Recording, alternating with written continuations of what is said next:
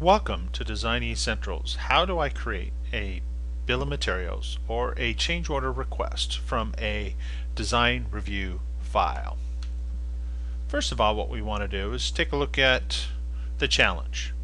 Communicating the design requirements. As I've taken all the time creating a drawing with all this markup stuff, how am I able to generate a bill of materials and communicate that information on to other people? Well, basically, Autodesk Design Review provides you symbol data fields. There's a variety of fields that we can use to manipulate with. We can deal with the revisioning process within Design Review files so that we can keep track of which version this is, so forth, and exporting it into a summary data file which will allow us to open up in Excel. So let's take a look at it in action.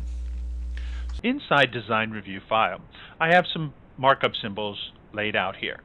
You will see them here in the list in the markups, as well as I have this one selected here, which happens to be a smoke detector. I'm able to, the label, if I want to, I can change that to the manufacturer model.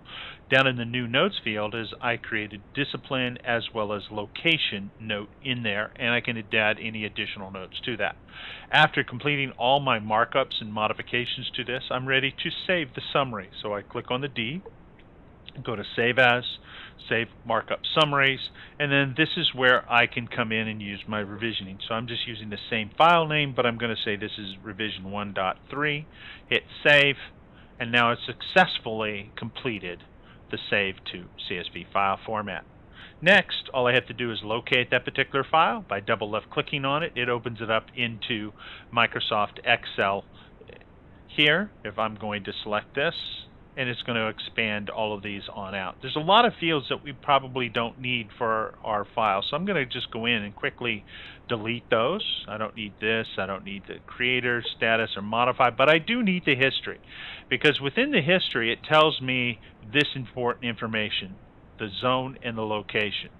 So quickly to take a look, as I've gone through and modified it, you'll be able to see that I've taken all that information that was in that particular project, added my logo to it, added a date, and then identified these more specifically as a description, pulled out the discipline, the location, as well as put into a price for that. Now I have a change order request that I can print to my client. That's how easy it is to generate a bill of materials / a change order request from a design review file.